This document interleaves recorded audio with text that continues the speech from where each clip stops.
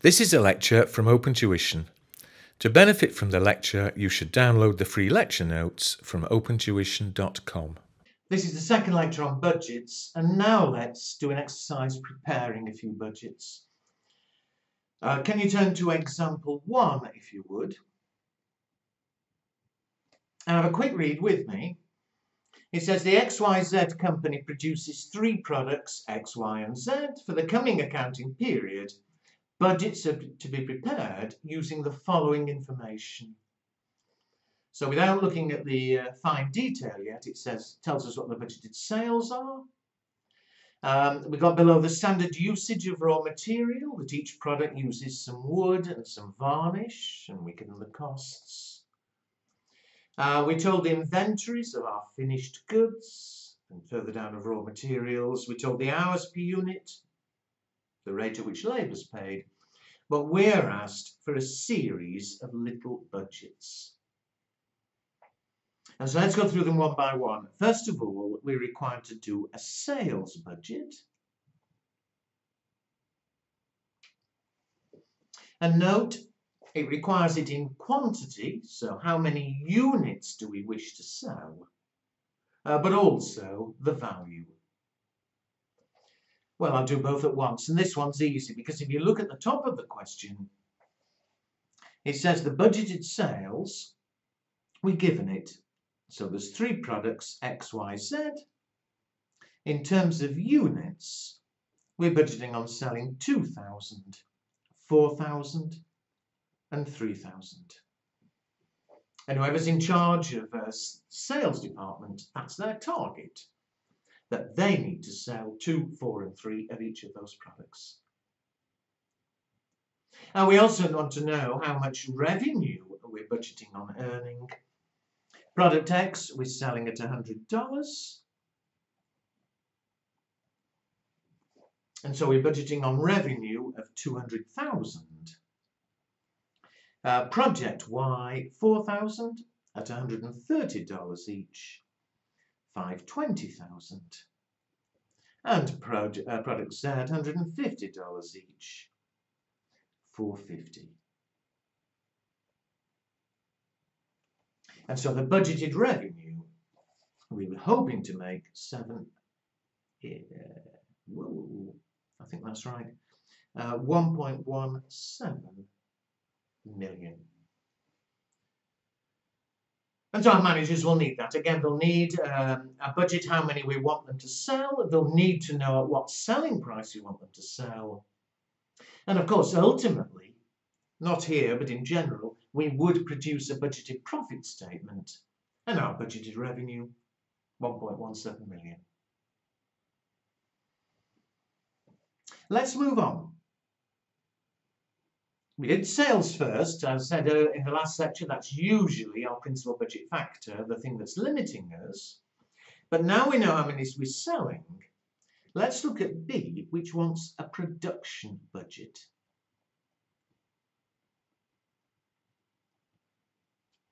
Because of course our production manager, she'll need a budget, how many we expect them to produce.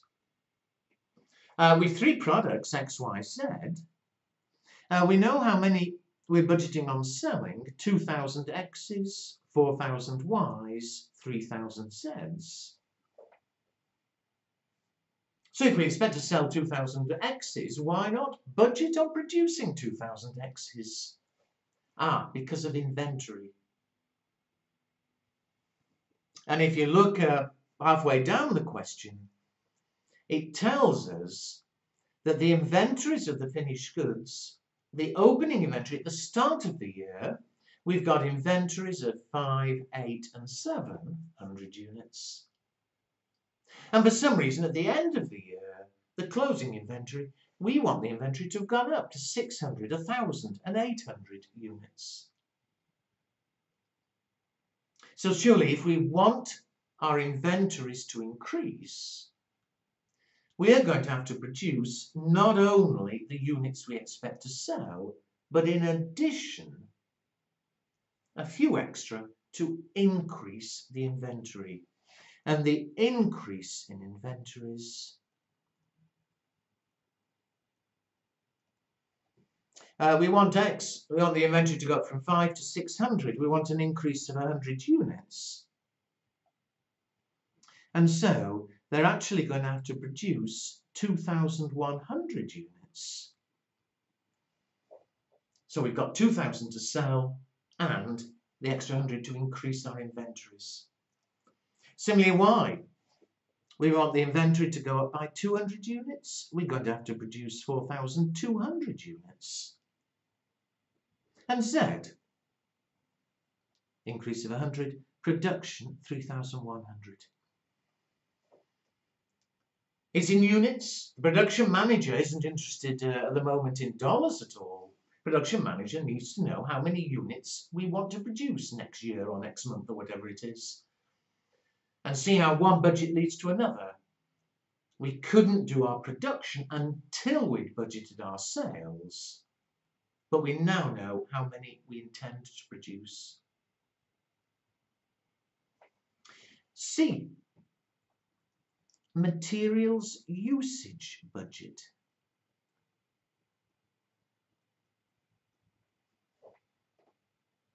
Well, now we know how many we're producing, we're able to work out how much materials we're going to need. Because the second table in the question tells us how much usage of raw material there is for each product. Product X, each unit uses 5 kilos of wood. Each unit uses 2 litres of varnish. Well, again, now I know what we'll produce, I can work out how much material we're going to use. And so let's do it. I'll do them side by side. The materials are wood,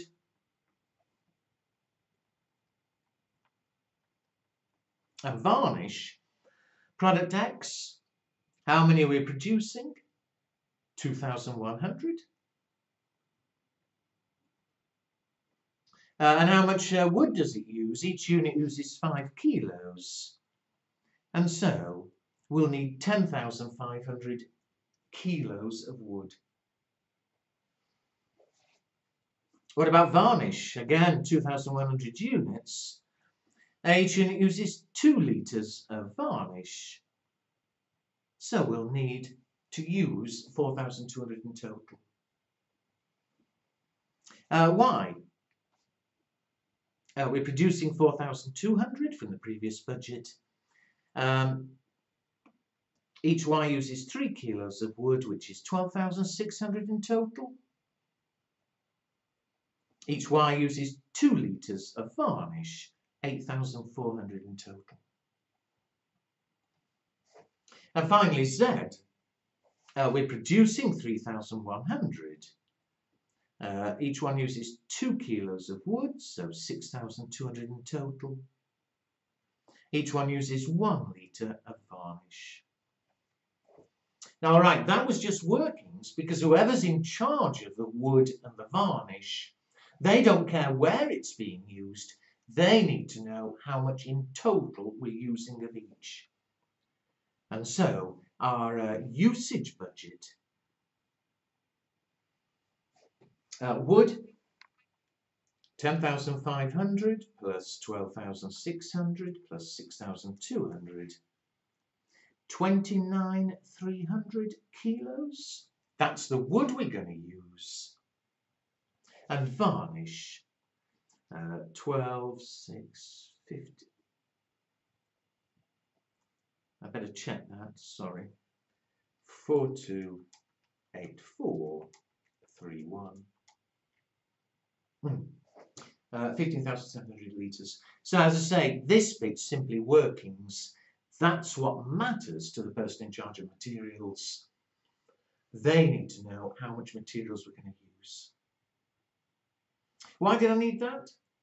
Because much more important to the materials person is the next one. How much materials do we need to purchase? That's what really matters to the person in charge of materials. And why won't we purchase the amount we need? You know, wood, we need 29,300 kilos. Why do we not buy that many? Again, because of inventories.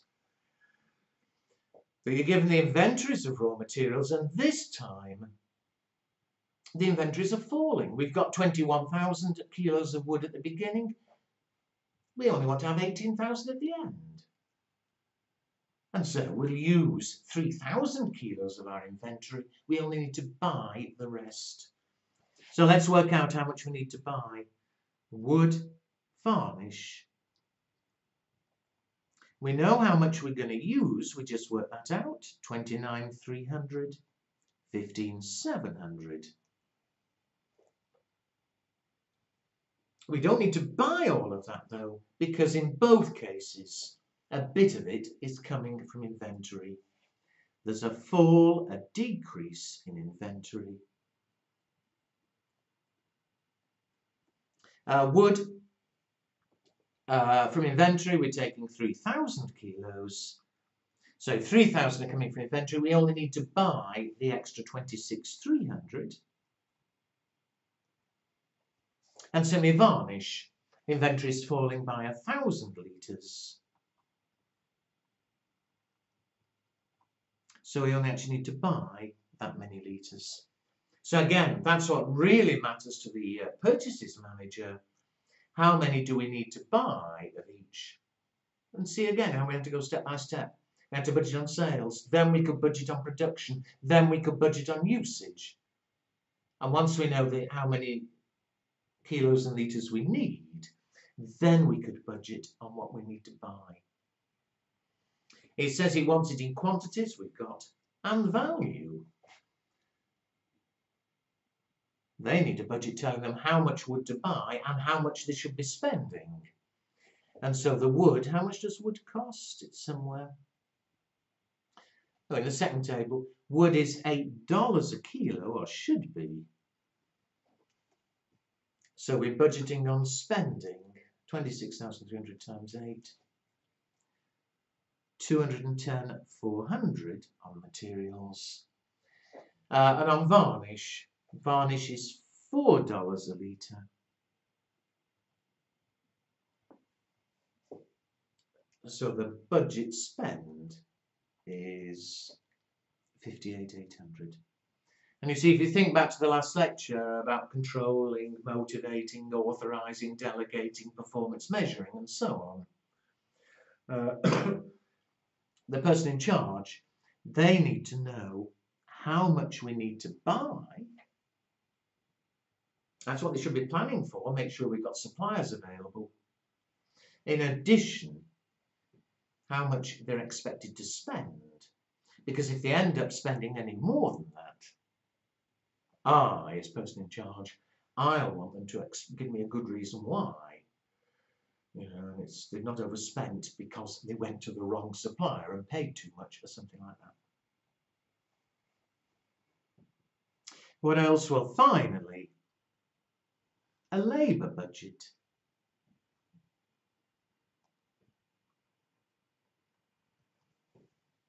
Whoever's in charge of labour needs to know how many hours of labour we're going to need next year and how much we should be spending. Well, how are they going to find out? We've decided how many we're producing. The last bit of the question tells us how many hours each unit should take, so we can work out how many hours of labour we need. So X, Y, Z, how many are we actually producing? 2, 1, 4, 2, and 3, 1.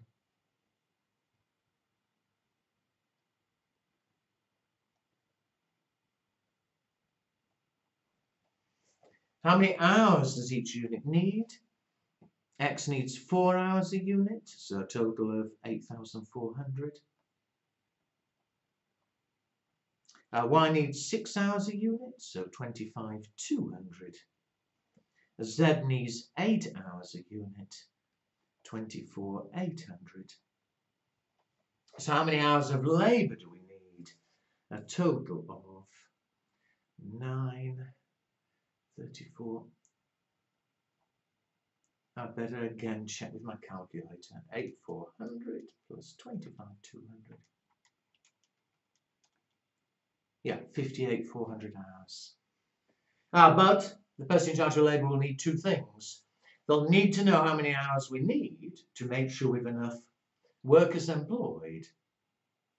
In addition, they'll need their target for how much we should be spending. And it says labour's paid at $3 an hour. And so their expenditure budget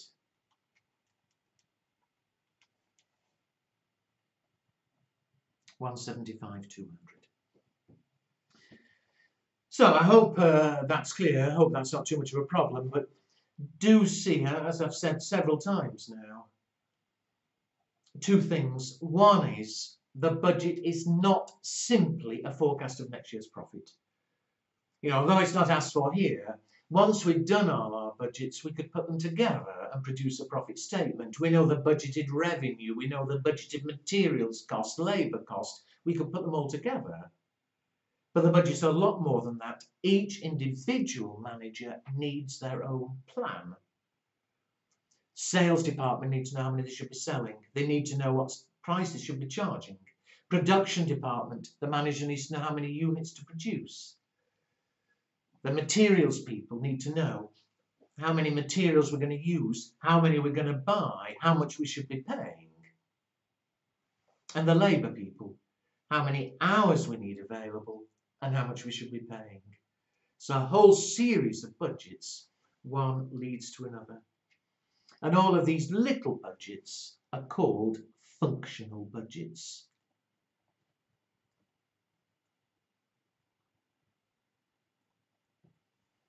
A little budget for each department. A whole series of plans, the functional budgets. And although that was the end of it for this example, once we've prepared all these individual budgets, we will put them all together and produce what we call a master budget.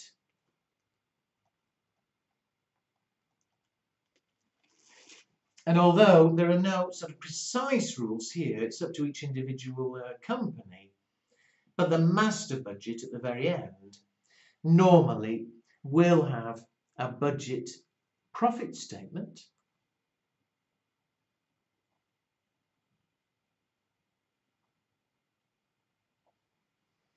not always, but usually a budgeted statement of financial position or balance sheet,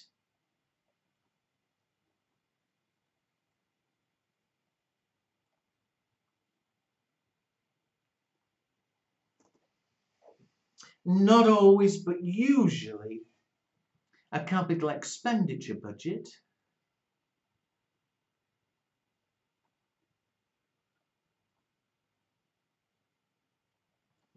and what we mean there by capital expenditure is expenditure on new non-current assets, machines, etc.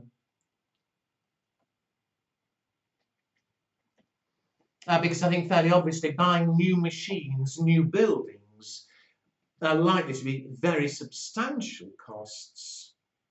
And so it's quite common for them to do a plan month by month. Oh, in February we'll spend 50,000 on a new machine. In July we'll spend 200,000 on a new building.